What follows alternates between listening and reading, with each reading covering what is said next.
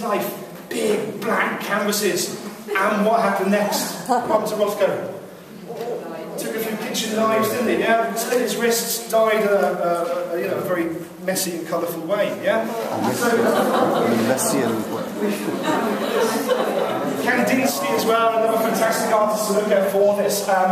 The last point I'd like to make, I mean, if we've been looking at colour theory, I'd love to have more time to do this really, but we've run out of time, I'm afraid.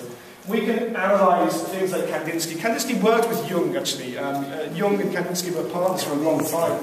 And Jung and Kandinsky came with this idea of thought forms, which is the idea that feelings and thoughts had physical shapes and colours. This was the birth of abstract art. What I often ask students to do, which is another Freudian exercise, is a naming exercise, giving things names, giving things titles. This is a great thing to do with art, with abstract art particularly. I'll often introduce a painting like this. I'll get them to use language, what was Kandinsky feeling? What must Kandinsky have been feeling, at this time? These are past moments, things like that. And then getting them to name the painting, giving it a title. Why have they named it this way? What do the different sections of the painting mean? What do the colours mean?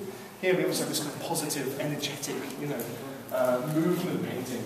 And I'm sure you could also think of some sort of title connected with that. Anyway, so approach your classes from a Freudian perspective. Accept and embrace mistakes and slips and explore why they happen. Encourage your students to understand that nothing is truly forgotten. Let your students lead the classes and produce the materials from the dark recesses of their own perverted minds. Create balance and equality in the classroom. Yeah? By doing this, you're letting the student take the dominant position here. Encourage free-flowing thought and association and disassociation, and explore personal memories and dreams. This is where your best materials will come from, for those moments when you need to add a little bit of energy, a little bit of difference to your classes.